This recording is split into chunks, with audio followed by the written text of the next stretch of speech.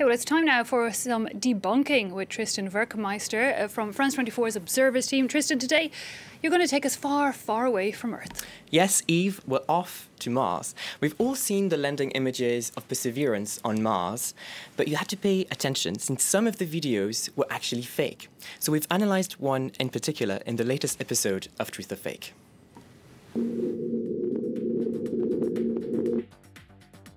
First image of Mars, sent through rover. Amazing Mars. Sound on.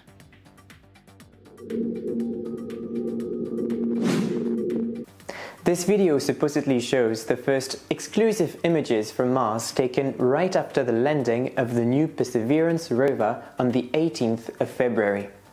People are encouraged to turn the sound on for a more immersive experience, a good strategy to get more clicks since the video has been viewed more than 6 million times. However, there are several issues with this video. First, the timestamp of the video. It was posted at 6:34 AM Paris time on the 18th of February. But if you double check online, the Perseverance rover actually landed at 9:55 PM Paris time on that day. So the video was posted 15 hours before the rover even landed. Then there's a visual clue that can lead us to the real source of the images. At the end of the video, a watermark reads Curiosity, the name of a different rover sent to Mars by NASA in 2012. It took thousands of photos, and this panorama was generated from them and posted in March 2020. Finally, let's take another listen to the sound.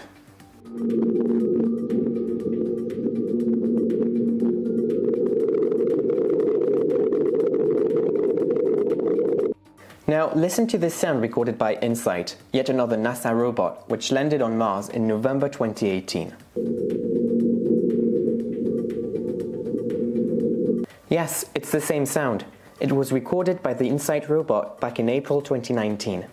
You can hear first the wind on Mars, then a short earthquake caused by the vibrations of the wind, and finally the noise of the robot's arm as it moves. So this video shows real images and real sound from Mars, but both were recorded at different times and none were captured by the Perseverance rover. So watch out for accounts like these which post everything related to space to get more likes and retweets while benefiting from the audience of an international news event. For more fact-checking, follow us on Twitter @Observers. So Tristan, timing really key. I mean, these were posted while Perseverance was back in the news, but just as we were waiting to get pictures back from Mars. Exactly. On the 22nd of February, when this tweet was posted, NASA shared the official landing images of Perseverance that you can see behind me. And regarding the doctored video of Mars, it went so viral because it seemed to be breaking news. It seemed to be exclusive. But actually, it's also because space exploration as a theme in general draws a lot of attention. And some Twitter accounts are really good at capturing that audience. And this one, Black Hole, a few days ago shared this video claiming that it's a complete rotation of Mars, but that's actually factually incorrect, since this animation is actually used on NASA's website, and it is computer generated by a software. So it is not a video, but rather an animated collage of different photos.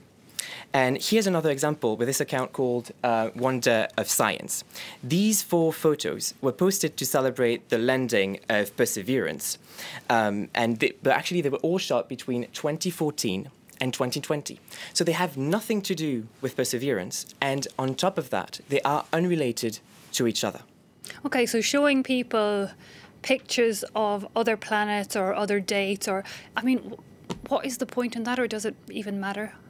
Well, actually, we think that it comes down to the audience that these accounts can get by sharing this clickbait content. And what's interesting is to take a step back to get the full picture, since some of these accounts do it for malicious motives. Nicolas Hénin is a French disinformation expert, and here's what he had to say about the doctored video we debunked in Truth or Fake. This film does not contain any ideological message, but it was shared by extremist social media accounts just to increase their audience / visibility by taking advantage of the wow effect. So to find out more, we called him and he sent us this Facebook post. It's the same doctored video from Curiosity, except this time it's published by Ring. Ring Publishing is a controversial publishing house offering a platform for right-wing supremacist authors.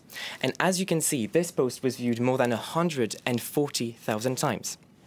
So it's a very simple and effective strategy for them. These accounts share viral content from time to get more likes, shares, followers. But once users actually interact with these posts, algorithms will show them more and more of them. And this time, they won't be as viral or lighthearted, but they will be ideological. Indeed, the minute you like, or as you say, interact, they appear automatically on your feed. Fake news about Mars, though, it's been around for quite a while. Yes, Eve. Actually, back in 1877, an Italian astronomer named Giovanni Schiaparelli observed Mars, and he claimed he saw linear markings on the surface of the planet. But actually, we now know them to be optical illusions created by the alignment of craters on the planet. So the Italian astronomer wrote about these linear markings, and he described them as channels, canali in Italian, to be precise. But actually, his writings were mistranslated into English, and canali turned into canals. And this had major consequences, since it implied that water was present on the surface of Mars and that intelligent beings built them. So, at least that was the theory coined by American astronomer Percival Lowell. And his theory gained traction, and American media outlets actually covered it as facts. So that's why we have a few examples found by the website 538. And here's an article from the New York Times, published in 1906.